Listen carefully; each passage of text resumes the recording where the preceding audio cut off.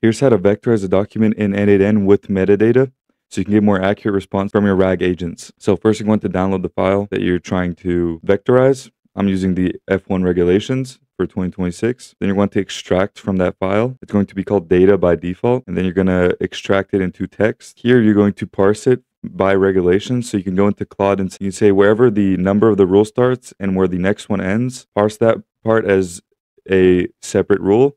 So parse out every rule into separate rules instead of having it in one big chunk of text. After you've done that, you want to go into Supabase, create a table, and then you're going to load that table in, put in the embedding batch size as 200, and then you want to connect the default data loader, and you're going to put the regulation number as the metadata. So as you can see here, you're going to create metadata, call it regulation number. And then from the JavaScript node, you're going to drag in that regulation number into here. So for every regulation number, you will have a metadata for that regulation. So for every regulation in the regulation text, there will be metadata tying that to one regulation number. So if the rule is split into multiple chunks in the database, it will all have the same metadata. So the AI agent knows that that is all the same rule.